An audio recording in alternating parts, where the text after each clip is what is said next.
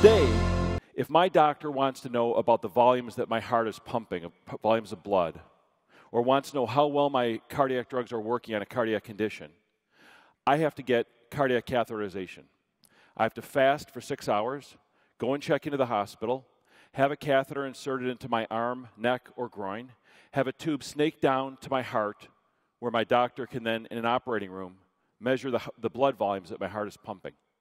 There's a risk of stroke, bleeding, heart attack, and infection, and then I have to stay overnight in the hospital for observation.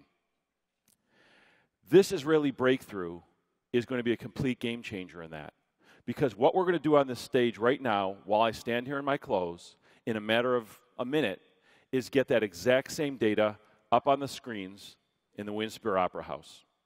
What this means is that us, our grandparents, our parents, our children, will be able to have very sophisticated monitoring right from inside our own homes, or from in a senior center. Instead of having to transport someone to the hospital for testing, they'll be able to be evaluated right in the senior home they live. It cuts hospital readmissions, as we'll find out.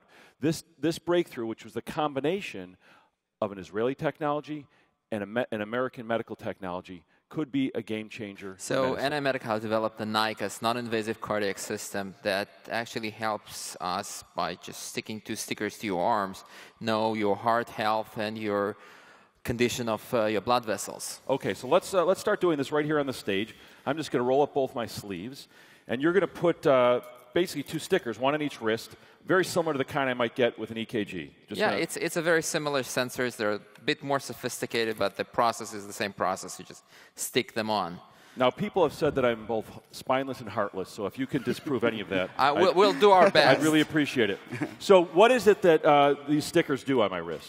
So right now we'll be pumping a small electrical current imperceptible to a human body, and we'll be collecting some information about your heart and the amount of blood it pumps out.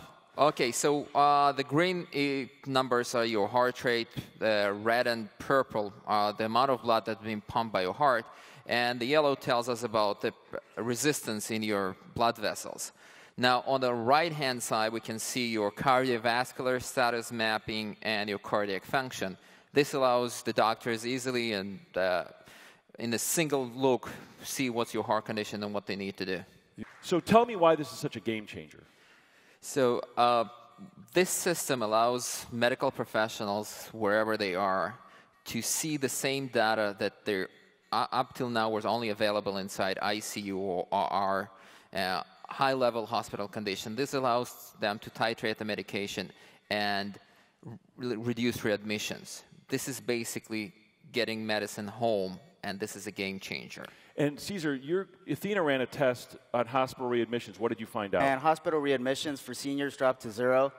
And the reason for that is? Basically, the staff can monitor the data continuously and adjust drug dosages as needed, producing better healthcare outcomes. Is this something that I could actually own myself? Yes. It just needs to be prescribed by a doctor so you can be trained and the data could be sent to them to be analyzed. And this is relatively affordable, something that I could afford to buy if a doctor wrote a prescription. And also, there's a smartphone. Basically, you can get alerts. So the data gets transmitted to a smartphone, iPhone, and you can control the blood pressure remotely from anywhere. Basically, you could be somewhere else, and you could have a parent or someone at home, and you could get on your smartphone alert if one of the metrics goes off. Yeah, so if the data exceeds a certain thresholds, you get a warning. Okay.